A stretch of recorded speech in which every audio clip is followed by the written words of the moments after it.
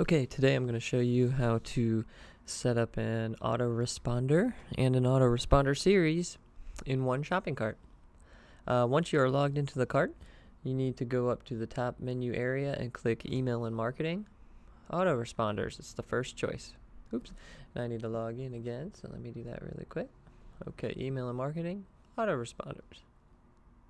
Okay, now you show up at the autoresponder campaigns page. If you've ever made an autoresponder before, it'll be down here in a list. But if not, then you're going to want to create a new one. And to do that, you need to click the Create New button right here at the upper left corner of this campaigns box. Okay, now when you click Create New, it takes you to the autoresponder information page. And that's where we're going to have to fill in some information. First thing that we need to fill in is the campaign name, and this is just for our records, but this is a good thing good bookkeeping right here. So make sure you do put something in here that explains what you want to use this for. I'm going to use it for an ebook opt-in, and it doesn't have to be all one word; it can be spaced as well. The Autoresponder ID is next, and that's just new, so you have no choice with that. After that is the description, and again, this is just for your records, so fill this out if you want to. If not, it's not a big deal. Okay, now below the description is an option to make this a featured campaign. No, we don't want to make this a featured campaign. This is for a specific purpose, so we're going to leave this unchecked. Direct subscribe, we're going to leave that off. Direct subscribe is set up so you can, if you turn this on, the system, the cart, will automatically assign a subscribe by email address that you can use to grow your list. It just lets you control the subscribe by email address functionality. We leave it off. We just like to get people the regular old way. Okay, and then the unsubscribe from option is below that, and it will have other autoresponders in this box, but if you are creating one for the first time, you won't see anything in this box.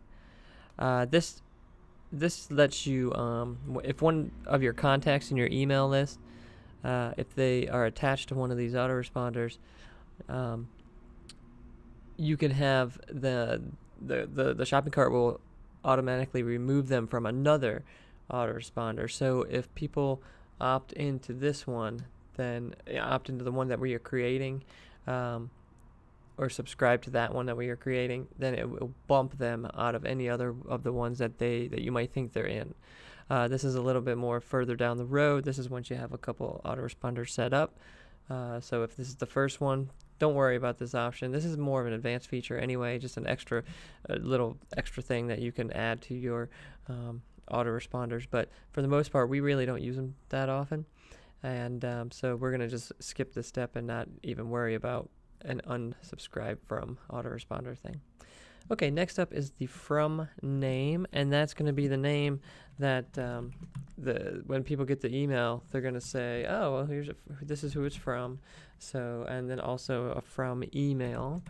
So market about internet consulting, and the recipients on your contact list will see both of these, the from name and the from email. Now below that is the campaign type, and this is again another bookkeeping thing. It also helps in the future, so you should assign what type of campaign this is. There's different types. You can set up autoresponders for customers when they buy something. So if that's the case, you would pick customers. You can also just do it for affiliates that are affiliates for you. Also prospects. Now these are people that aren't customers yet, but they could be in the future. So it helps if you select one of these. It helps with the bookkeeping. Okay, and you can also do other as well. I'm going to make this for prospects because I'm attaching this to an opt-in. And then shareable, we always leave unchecked, no check in shareable. This is really just for if you have more than one account with one shopping cart, you can create this autoresponder and share it with the other account. Most people only have one account, so we don't ever use this whatsoever. So do not check this. Now the last thing you're going to see is ours might look different than yours if this is the first time you're doing it. If this is the first time you're doing it, it should say you currently do have opt-in verification turned on with your account. Ours says you currently do not. And let me explain what that is. You can choose to have it on or off. If you leave it on, that means in order for somebody to actually enter their email and name into your contact list, they have to verify it. So let's say they fill out the opt-in form, they get their autoresponder, and they also get another email that says you need to verify this, that you want to be signed up to this email list. And then they have to decide. Now, that's great for spam, because if people complain that you're spamming, you can just say, hey, you opted into this twice, so there's no way that we're spamming. You agreed to do this. But on the flip side of that, we also notice that people sometimes won't do the verification, and then you lose them from your contacts. So we take the risk and we turn it off. And in order to turn this off, you click the little edit button, and it'll take you through the steps, and you just have to turn off opt-in verification because it's set to on, and then you have to save those features. We'll do that in another step. But for right now, after our autoresponder section is done, we click save, and it's going to take us to the autoresponder message. Now the autoresponder message is what the people are going to receive in their email. First option is go to message, leave this blank.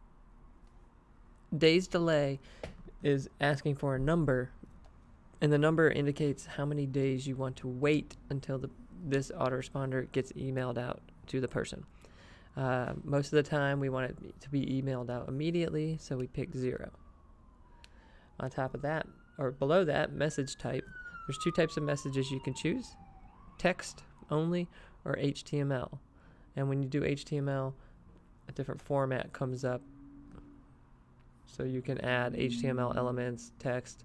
It looks similar to WordPress's options.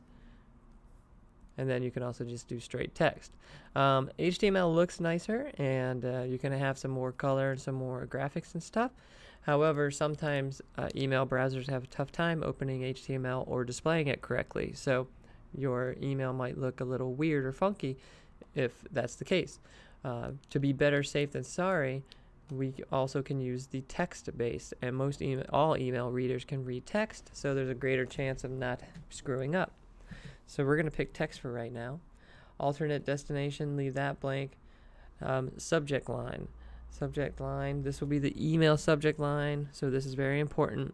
Remember, don't put the word free in the subject line or spam will get it. So, my gift to you. And that's what they're going to see in their email. And then the message body is the actual email body, the message that when they open up the email, they're going to read.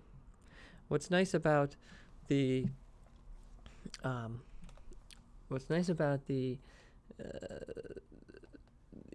message body is that you can make it personable to each person that it gets emailed to. And you would do that using merge codes. And let me show you a merge code here. These are merge codes on the right hand side, merge insert menu, and you'll look and you'll see a bunch of weird symbols like a %, a $, and then in the middle of that you'll see the word email, and then $, and %. And that goes on like that for first name, last name, name, company, phone, address, country, a bunch of different options. Now, if I click one of these, I'm going to click name.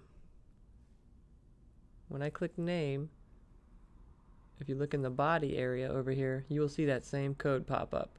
%, name, $%. Now what that means is when I shoot my email out to, let's say, 300 people, well, most of them are going to have a different first name. So the autoresponder is smart enough to see who it's being emailed to, and it will put their name in place of this gobbledygook code. So when it's sent to Jane, Jane's message will start out with Jane, and then whatever else I type into this body area. Same thing with Jim. It's going to say Jim in his email. So it gets a little bit more personalized, and this is good. So I'm going to just say name, it'll be their name. Then I'm going to say thanks for opting into my for my book. There we go, for my book. And then it can be found here. Be found here. And then I'll put a website in.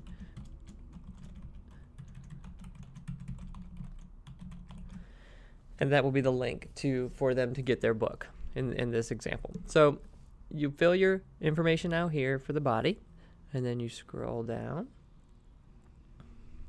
And you can't actually see it here. I'd have to zoom in for you. But right underneath this destination autoresponder, you don't mess with any of this, but there's a save button right at the bottom. And you just click save, and that is it. Now you have a new autoresponder. Let's go back to our autoresponders. And there is our autoresponder that I just created. Ebook opt-in. It has one message, and it has no subscribers so far because I haven't emailed it out yet. But it's there, it's created, and now I can have that attached to my opt-in. And that's covered in another video.